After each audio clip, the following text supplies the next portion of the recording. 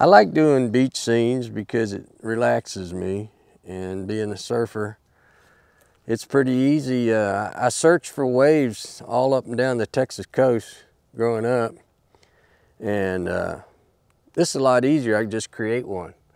I can just create the scene that's perfect for me. And then as they spin, of course they change, gives you a whole new dynamic feeling.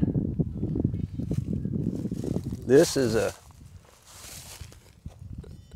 surf spot that I went to outside of Auckland, New Zealand, and it's called Raglin, and it has all these different surf breaks. Man, that was a beautiful, sweet spot, let me tell you.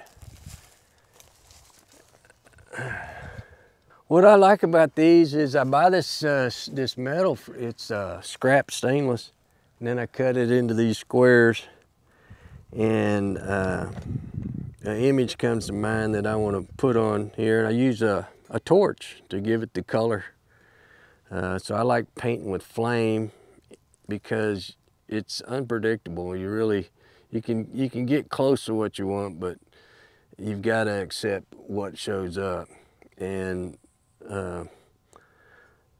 I think I mentioned to you earlier that I had a lot of destructive energy, and I realized that if I'm not creating, then I'll start destroying. And usually it's something I love that gets hurt first. So so once a day I can do one of these and I'm creating, I'm not destroying. This one, I did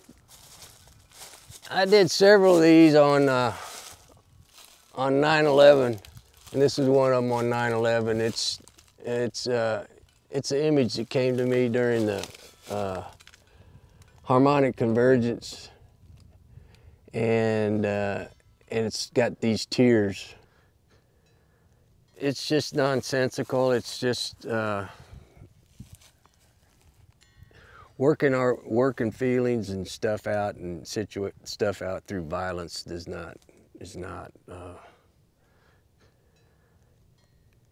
I just don't like it. I mean, and I fought a lot as a kid, and I knew what it was me working things out.